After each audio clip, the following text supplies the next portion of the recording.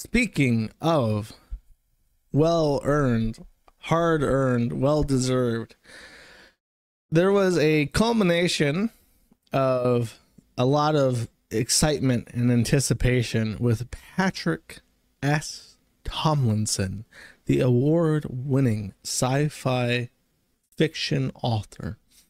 You see, on the last episode of Patrick S. Tomlinson, he had just, he was beating the drums. He was about to march into court. He had it all written out in his head. His great moment where he would stand up and slam the desk and say, "I'm not out of order.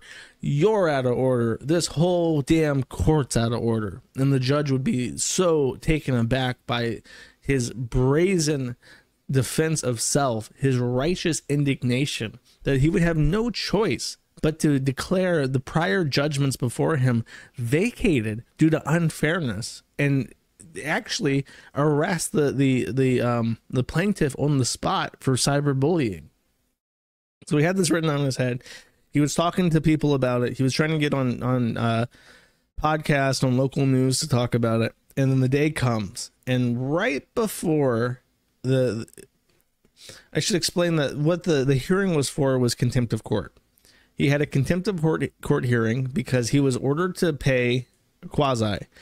And actually, normally when you're ordered to pay, what you do is you decide not to pay, the guy who has the debt just decides to collect on it, which is like with a credit card bill. You know, you have to hire a collector, you have to pay someone to try and collect. You may have to sue to actually have it collected. It's kind of a pain in the ass to collect any amount of money from somebody not willing to pay you. Because in the United States and many other countries, debtors have rights. To get to the point where the police are literally breaking down your door and hauling your furniture off to sell at an auction, that's way down the road, and that costs a lot of money, usually more money than the debt is worth. So it doesn't happen unless your name is Patrick S. Tomlinson and you are way dumber than you think you are. So Patrick agrees to a payment plan, and this becomes a court order. He agrees to pay quasi a fixed amount of money over 3 years, which is very fair.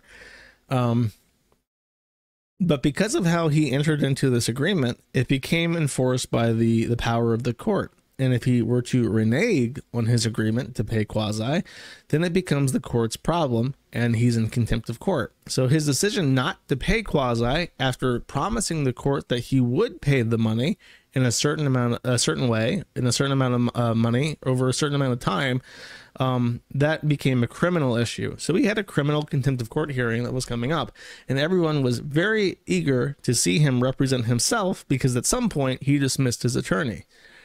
At the last second, he hired 2 lawyers to represent him, which is a little bit strange because he's already spent like $100,000 to sue somebody, but now he's on the defense and he decides to hire 2 attorneys out of nowhere. And what everyone expects is that Patrick will simply say, "I just hired counsel.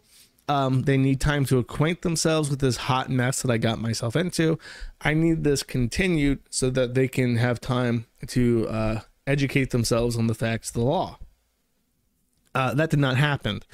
He, after huffing and puffing and swearing up and down and going on podcasts and shouting to the ends of the earth that he will not pay quasi because they are terrorists extorting him and his family into submission, he hires 2 attorneys at the last second, walks into court, and then agrees to pay quasi.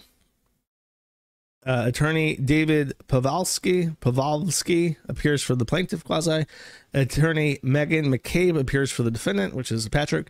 Contempt hearing held. The parties advise the court the matter has been resolved. Parties request that contempt be stayed pending the satisfaction of the judgment. Court approves agreement confirming documents to be submitted by e-filing. He walks in and he says, "We have reached an agreement out of court. There's no need to have contempt of court hearings because he's going to pay." Which is the exact opposite of what he's been saying for weeks.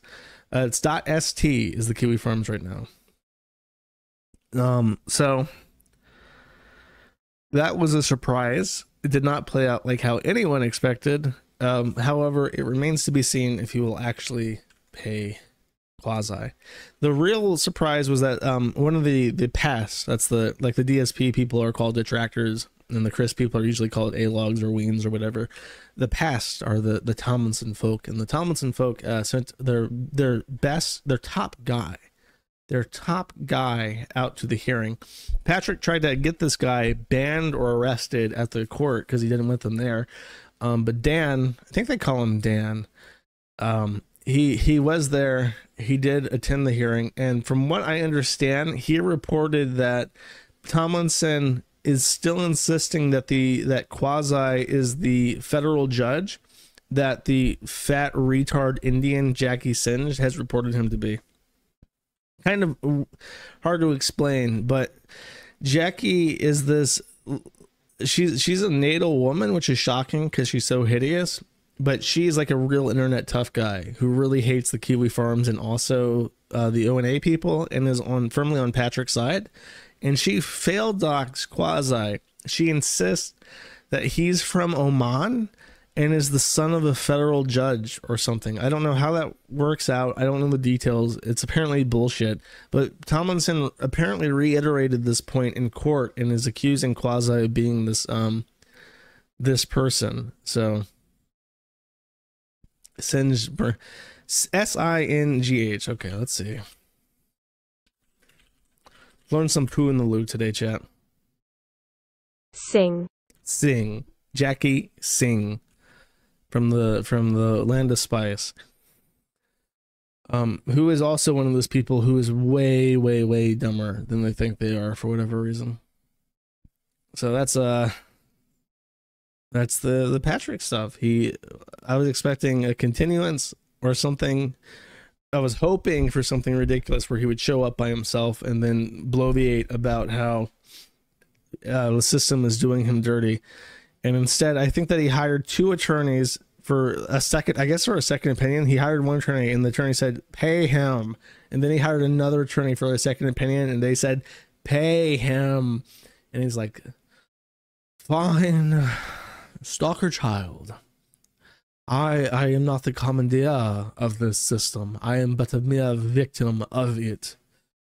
And if that is what's required of me to continue my fight against the cruelty of the internet, I will pay Quasi. But I will not be silenced. I will find you, Omani, son of a federal judge, and there will be hell to pay. So, chapter 2. Fatrick's Revenge, the dark Fatrick saga, where he abandons the legal mechanisms and goes to hunting Quasi down in the deserts of Oman like the fucking dog he is. Thank you for watching this clip. This is the CACA. Remember to like and subscribe.